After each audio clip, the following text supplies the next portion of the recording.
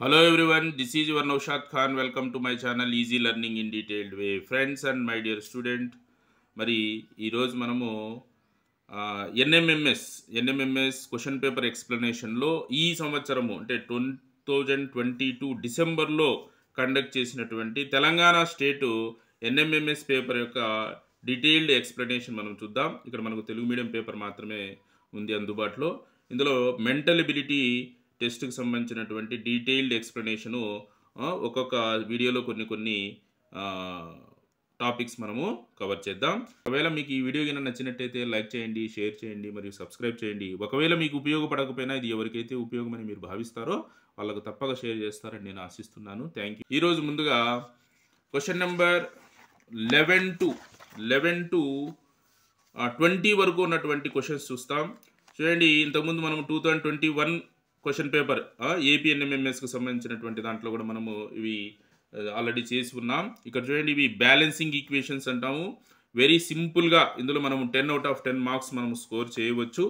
చూడండి, ఇక్కడ సీదా క్వశ్చన్ హియర్ 30 - 5 డివైడెడ్ బై 3 = 18 అని మనకి ఇచ్చారు. ఇక్కడ మైనస్ తర్వాత divided by is equal to replace చేస్తే ఈ ఈక్వేషను కరెక్ట్ కావాలి. యాక్చువల్గా యాజ్ ఇట్ ఈస్గా అలాగే చేస్తే మనకు ఈక్వేషను మనకు సాటిస్ఫై కాదు అనమాట. రైట్, చూడండి, ఇందాక నేను చెప్పాను మొదట ఇంతకుముందు వీడియోలో ఖచ్చితంగా మనకు ఆప్షన్స్లో ఈజ్ ఈక్వల్ టు ఉండాలి. అన్నిట్లోనూ ఈజ్ ఈక్వల్ టు ఉంది. సో మనకేమి ప్రతిదాన్ని కూడా ఇక్కడ కన్సిడర్ చేయాల్సి వస్తుంది. తర్వాత చూడండి, ఇక్కడ మరి ఎప్పుడూ కూడా డివిజన్ ఎగ్జాక్ట్గా అయ్యేటట్టుగా చూసుకుందాం. ఇక్కడ చూడండి, 30 అనేది 5తో ఎగ్జాక్ట్గా డివిజన్ అవుతుంది. సో మరి ఇక్కడ మనము డివైడెడ్ బైను మనము ప్లేస్ చేసుకోగలిగితే చూడండి, ఫస్ట్ డివైడెడ్ బై ఉన్నటువంటి ఆప్షన్ ఏది ఉంది, ఇక్కడ సెకండ్ వన్ ఉంది. సో మోస్ట్ ప్రాబబుల్లీ ఇదే కరెక్ట్ కావడానికి ఛాన్స్ ఉంది. కాల్సింటే చెక్ చేసి చూద్దాం. 30 డివైడెడ్ బై 5 ఈ డివైడెడ్ బై ప్లేస్లో నెక్స్ట్ ఏం వస్తుంది మనకి ఇక్కడ ఇంటూని రీప్లేస్ చేస్తాం. ఇంటూ 3 ఈజ్ ఈక్వల్ ప్లేస్లో ఈజ్ ఈక్వల్ ఉంది. చూడండి, 30 divided by 5 first Bodo mass rule ప్రకారం ఇది చేస్తే 6 వస్తుంది. 6 × 3 = 18. సో ఈ ఈక్వేషను సాటిస్ఫై అయిపోయింది అనమాట. So option 2 is right answer for question number 11 here. Now see the question number 12 here. 35 × 4 plus is equals అనేవి ఉన్నాయి. చూడండి, ఆప్షన్స్లో అన్ని చోట్ల కూడా మనకు ఈజ్ ఈక్వల్ టు కనపడుతూ ఉంది. అన్నింటినీ కన్సిడర్ చేయాల్సి వస్తుంది. తర్వాత చూడండి, ఇందాక మనం చెప్పినట్టుగా డివిజన్ ఎగ్జాక్ట్గా జరిగేటటువంటి ఛాన్స్ ఎక్కడన్నా ఉందేమో ఒకసారి మనము చూద్దాం. చూడండి, 35 4తో డివిజన్ కాదు, 4 నాట్ డివిజిబుల్ బై 7. అయితే 7 డివైడెడ్ బై 7 ఇక్కడ ఇది డివిజన్ అయ్యేటటువంటి ఛాన్స్ ఉంది. అంటే లాస్ట్లో మనకు డివిజన్ అనేది చూస్తే ఇది ఏమన్నా కరెక్ట్ అవుతుందేమో ఒకసారి మనము చెక్ చేసి చూద్దాం. రైట్, చూడండి, మరి ఇక్కడ డివిజన్ రాసినట్టయితే మనకు ఈ సమయం ఏమవుతుంది, 1 అవుతుంది. 1 తర్వాత ఈజ్ ఈక్వల్స్ టు ఇక్కడ ఈజ్ ఈక్వల్స్ టు తర్వాత ఇక్కడ మైనస్. కోర్స్ ఇది ఈక్వేట్ కాకపోవచ్చు అనమాట. 35 - 4 so 31 cannot be equal to 1. So ఇది ఆన్సర్ కాదు. సో ఇది ఆప్షన్ కాదు. రైట్, మరి ఈజ్ ఈక్వల్ డివైడెడ్ బై మనకు సూట్ కాలేదంటే ఇంటూ ట్రై చేసి చూద్దాం. చూడండి, ఇక్కడ రైట్, చూడండి, ఇక్కడ బిగ్ నెంబర్ ఉండే చోట మనము ఇప్పుడు ఇంటూ అప్లై చేసేటప్పుడు బిగ్ నెంబర్ దగ్గర ఈజ్ ఈక్వల్ టు మనము ఎక్స్పెక్ట్ చేయాలా. 35 ఈజ్ ఈక్వల్స్ టు ఎక్స్పెక్ట్ చేద్దాం. సో ఇక్కడ 4 ఇక్కడ మరి 4 × 7 చూస్తే 4 7s are 28 + 7. ఇప్పుడు ఇది ఈక్వేట్ అవుతుంది. సో 35 ఈజ్ ఈక్వల్స్ టు 35 ఇది 28 అవుతుంది. 28 + 7 35 అంటే is equals to into plus is equal into plus ఉండాలి. అయితే ఆప్షన్స్లో ఎక్కడా లేదు. బహుశా దీనికి ఆప్షన్స్ మరి రాంగ్గా ఇచ్చారనుకుంటాను. కరెక్ట్ ఆన్సర్ అయితే ఇది అవుతుంది అనమాట. So is equal to into ప్లస్తో replace చేస్తే ఈ సమ్ము కరెక్ట్ అవుతుంది అనమాట, బ్యాలెన్స్ అవుతుంది. Next now move on to question number 13 here. C 8 × 4 + 2 = 6. So ఇందాక మనము చెప్పినట్టుగానే మరి ఫస్ట్ మనము డివిజన్, ఇక్కడ డివిజన్ ఉందా, అన్నిట్లోనూ ఈక్వల్ ఉంది. ఓకే, ఇది డివిజన్ చూడండి, డివైడెడ్ బై ఇక్కడ ఒక డివైడెడ్ బై ఉంది, ఇక్కడ ఒక డివైడెడ్ బై ఉంది. మరి డివైడెడ్ బైని మనము ప్లేస్ చేద్దాం. ఫస్ట్ ఎగ్జాక్ట్గా డివిజన్ ఇక్కడ డివిజన్ అవుతుంది. 8 డివైడెడ్ బై 4 అవుతుంది. అఫ్కోర్స్ 4 డివైడెడ్ బై 2 కూడా అవుతుంది. సో మేబీ ఈ రెండింటిలోనే మనకు ఆన్సర్ కావడానికి ఛాన్స్ ఉంటుంది. ఫస్ట్ ఇది చెక్ చేసి చూస్తాం.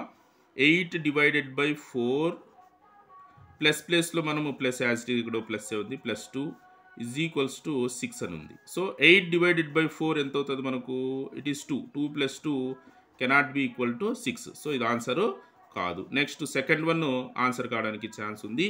సి 8 డివైడెడ్ బై ప్లేస్లో ఇక్కడ ఏముంది మనకు? సారీ, ఇంటూ ప్లేస్లో మనకి ఏముంది? మైనస్ ఉంది. సో మైనస్, ఇది minus. Next 4 divided by 2 equals to ప్లేస్లో ఈక్వలే ఉంది. So first Bodo mass rule base చేసుకుని ఇది మొదట చేయాల్సి ఉంటుంది. 8 డివైడెడ్ బై 4, 8 మనం 4 డివైడెడ్ బై 2 ఎంత అవుతుంది మనకు? 2 is equals to 6. So 8 - 6 is 6. 6 is equals to 6. So ఇది ఈక్వేషన్ బ్యాలెన్స్ అయింది. So answer 4 is right answer for question number 13 here. Now see the question number 14. See the question number 14 here. 17 minus 12 into 4 equals to 20 అని ఇచ్చారు. Of course అన్నింటిలోనూ equal ఉంది. So ఆ విధంగా eliminate చేసేయలేదు. తర్వాత ఇక డివైడెడ్ బై చూద్దాం. ఇక్కడ ఒక డివైడెడ్ బై, ఇక్కడ ఒక డివైడెడ్ బై ఉంది. ఎగ్జాక్ట్గా డివిజన్ ఇక్కడ అవుతుంది, ఇక్కడ అవుతుంది, ఇక్కడ మాత్రమే అవుతుంది అనమాట. ఇక్కడ అవుతుంది కానీ ఇది 1/5 అవుతుంది. అలాంటి ఫ్రాక్షన్స్ మనకు రాకపోవచ్చు, బహుశా ఇక్కడ చూద్దాం. అంటే సెకండ్ ప్లేస్లో డివిజన్ ఉండేది. సో ఇది ఆన్సర్ కావడానికి ఛాన్స్ ఉంది. దీన్ని చెక్ చేసి చూస్తాం. 17 మైనస్ని ప్లస్తో రీప్లేస్ చేస్తాం.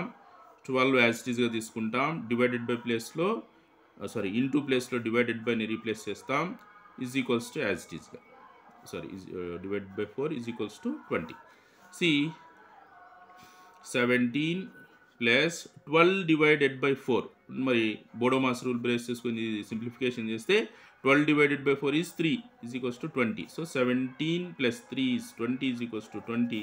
So answer is option 3 for question number 14 here. Now see the question number 15.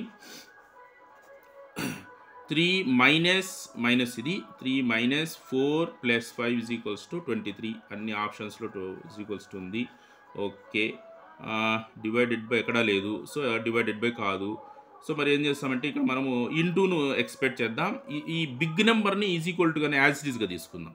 Big number as it ఈస్గా ఈజ్ ఈక్వల్ టు తీసుకొని మరి ఇక్కడ ఇంటూ చూడండి, ఇంటూ ఇక్కడ మరి ఇంటూ రాసామనుకోండి. ఇంటూ రాస్తే 3 4 జా 12 ఇక్కడ ఫస్ట్ చూడండి ఇంటూ ఉండి ఆప్షన్ ఇది ప్లస్ అయితే సరిపోదు. ఇది 12 + 5 17 మాత్రమే అవుతుంది.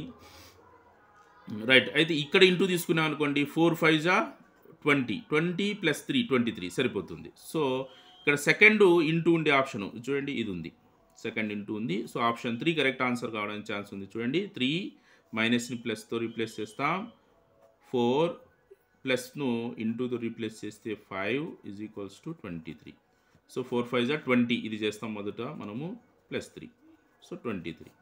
So option 3 is right answer for question number 15 here. Now see the question number 16. So plus minus is equals to ఉన్నాయి. వీటిని మనం రీప్లేస్ చేస్తాం. అన్నింటిలోనూ ఈజ్ ఈక్వల్స్ టు ఉంది. ఓకే, డివైడెడ్ బై చూడండి, ఇక్కడ ఒక డివైడెడ్ బై ఉంది, ఇక్కడ కూడా ఒక డివైడెడ్ బై ఉంది. ఇవి ఆన్సర్స్ కావడానికి ఛాన్సెస్ ఉంటాయి. ఎక్కడైతే ఎగ్జాక్ట్ డివిజన్, ఇక్కడ డివిజన్ అవుతుంది, ఇక్కడ కూడా డివిజన్ అవుతుంది ఎగ్జాక్ట్గా. సో మరి ఇక్కడ చూద్దాము. ఇక్కడ మనం డివిజన్ ఎక్స్పెక్ట్ చేసామనుకోండి. ఫస్ట్లో డివిజన్ ఉందా? లేదు. ఓకే, సో రెండింటిలోనూ సెకండ్ ప్లేస్లోనే ఉంది. మరి ఇక్కడే మరి ఎక్స్పెక్ట్ చేసి చూద్దాం. ఫస్ట్ 1 చెక్ చేసి చూస్తాం.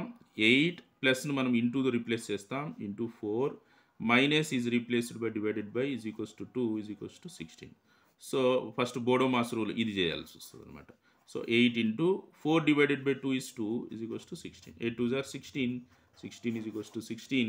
So option 1 is right answer for question number 16 here. Now move on to question number 17. 17లో మనకు 17 చూడండి. 17 question number divided by is equals to into ఉంది, అన్నింట్లోనూ ఈజ్ ఈక్వల్స్ టు ఉంది సెకండ్ ప్లేస్లో. సో యాజ్ ఈజ్గా అదే వస్తుంది. తర్వాత వీటిని రీప్లేస్ చేయాల్సి వస్తుంది. చూడండి ఇక్కడ డివైడెడ్ బై ఇంటూ ఉంది కదా. రైట్, మేబీ ఇక్కడ మనము ఇక్కడ చూడండి, ఇక్కడ ఇంటూ రీప్లేస్ చేసామనుకోండి.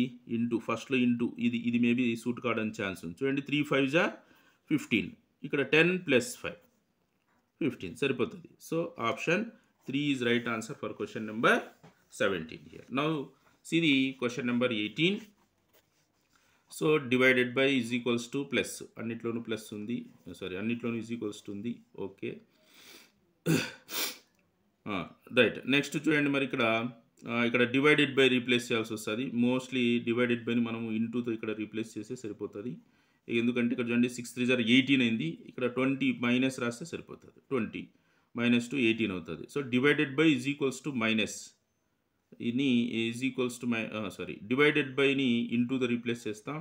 So into is equals to minus into is equals to minus. So option 4 is right answer for question number 18 here. Now see the question number 20 here.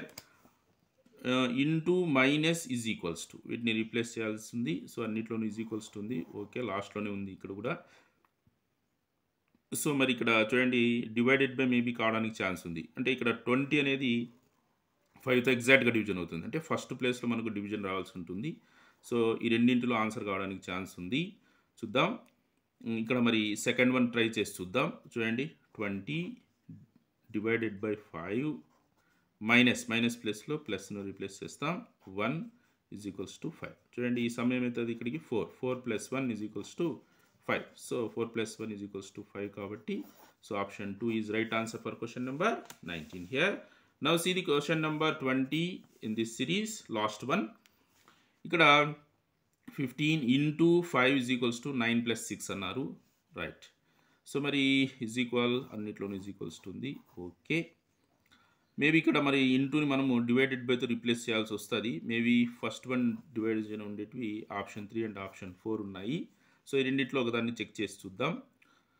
Right, first మనం ఒకవేళ correct, ఇది third one correct అనుకున్నట్టయితే ఇక్కడ divided by 15 divided by 5, next plus రాయాలి. Plus 9 ఇక్కడ ప్లస్లో is equals to 6. ఈ some చూడండి ఇక్కడ దాకా ఎంత అవుతుంది, ఇది మనకు 3 plus 9 cannot be equal to 6. So ఇది ఆన్సర్ కాదు. సో ఆప్షన్ 4 మనకు రైట్ కావడానికి ఛాన్స్ ఉంది. కావాలంటే చెక్ చేసి చూస్తాం. 15 divided by 5 next is equals to 9 ప్లస్లో మైనస్. సో ఈ సమ్ ఎంత అవుతుంది 3 is equals to 9 minus 6 is 3. So option 4 is right answer for question number 20 here. Right, మరి friends and my dear students, ఇవి బ్యాలెన్సింగ్ ఈక్వేషన్కి సంబంధించి పూర్తి ఎక్స్ప్లెనేషను. ఇది Telangana state nmms, ఈ తెలంగాణ స్టేట్ MMS 2022 డిసెంబర్లో కండక్ట్ చేశారు. దీనికి సంబంధించినటువంటి ఎక్స్ప్లెనేషను. మరి నెక్స్ట్ వీడియోలో మరికొన్ని టాపిక్స్ యొక్క ఎక్స్ప్లెనేషన్ మనము డీటెయిల్డ్గా తెలుసుకునే ప్రయత్నం చేద్దాం. ఒకవేళ మీకు ఈ వీడియో కనుక నచ్చినట్టయితే లైక్ చేయండి, షేర్ చేయండి మరియు సబ్స్క్రైబ్ చేయండి. ఒకవేళ మీకు ఉపయోగపడకపోయినా ఇది ఎవరికైతే ఉపయోగమని మీరు భావిస్తారో వాళ్ళకు తప్పక షేర్ చేస్తారని నేను ఆశిస్తున్నాను. Thank you so much for watching this video.